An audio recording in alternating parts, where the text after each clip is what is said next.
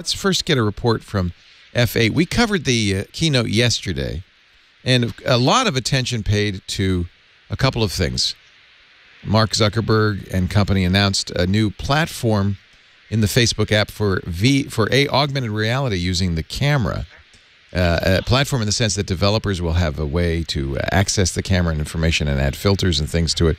Some people said it was, really a catch-up to Snapchat's filters and world filters, which Snapchat announced the day before.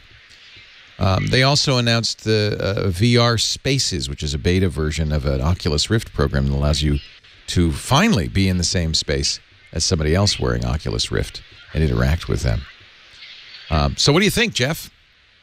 So I think Farhad Manjoo in the Times this morning had the best piece that I've read, and probably the best thing I think he's ever written about Facebook today. And he starts off, they're probably not going to like it very much, but he starts off saying, yeah, okay, so Mark's a thief. So they took this stuff from Snapchat. They took other stuff from other places. They bought other companies.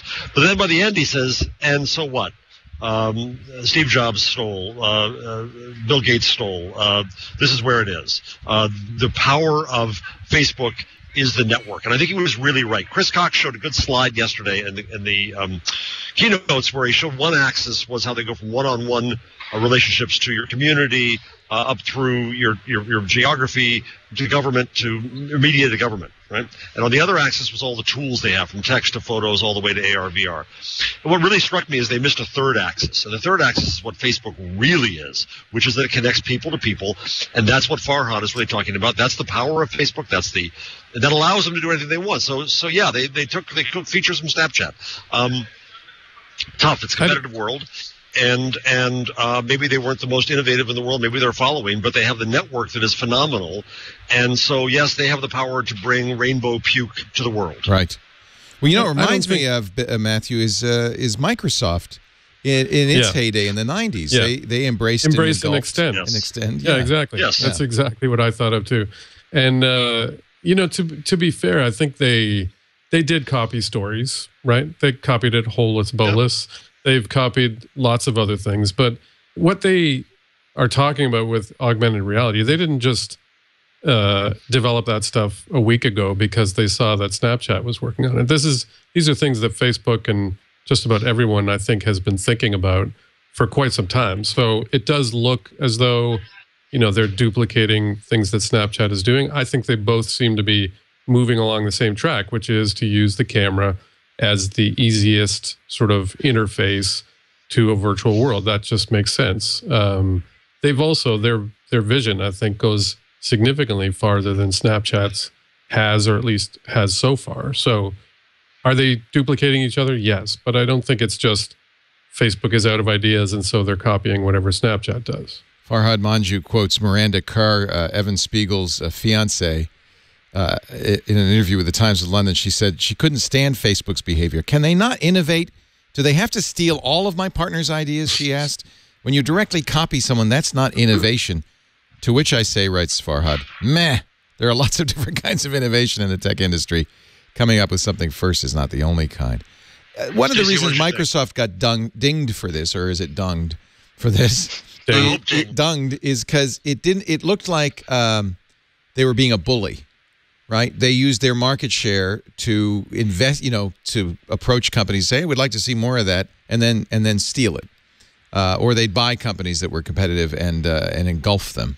And to some degree, Facebook's done this, but I don't think Facebook's being a bully here. And I think you're right, Jeff, that they had to have been working on this all along. It wasn't like, oh, we like this worldviews. Can we do that tomorrow?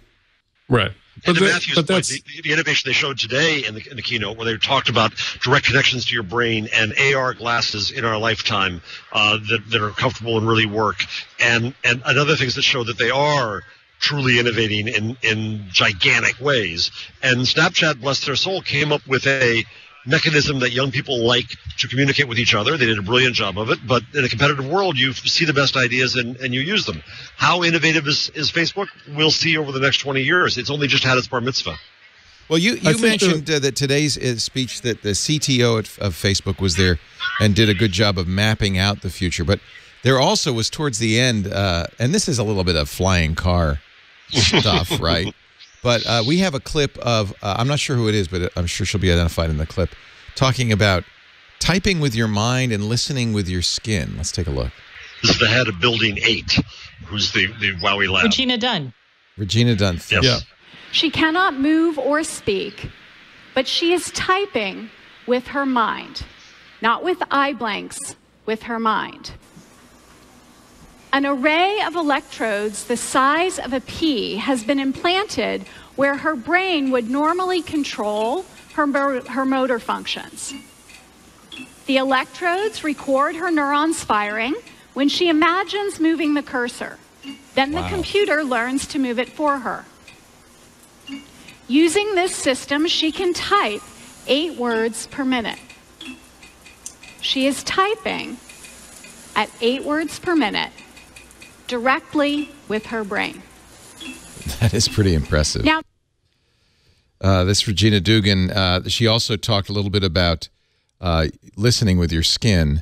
This is not, by the way, she was at the ATAP group at Google and the director of DARPA. She only joined Facebook recently, right? I think fairly recently, maybe a year ago. So I did mention that I'm not sure people typing with their mind exactly what they're thinking on Facebook is going to be a great development for humanity. It's a little too close to that already.